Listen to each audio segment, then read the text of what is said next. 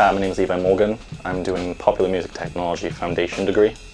and I'm from Markham. The reason why I chose to do a foundation degree was because I did level 2 and level 3 BTEC performance. While doing performance, I kind of got understanding the technology route is becoming the best way in the industry to make a living, and being able to use the facilities we have now, I thought I'd try and benefit from that. I chose this course because, well, at first I was going to go up to England to do a university course in Weymouth, but before leaving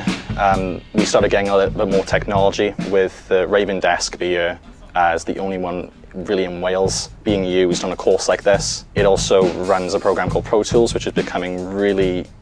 used in the States, in LA. It's becoming more of the industry standard, and we have lecturers here who are qualified in being able to teach it, and being able to use this, it kind of gives you a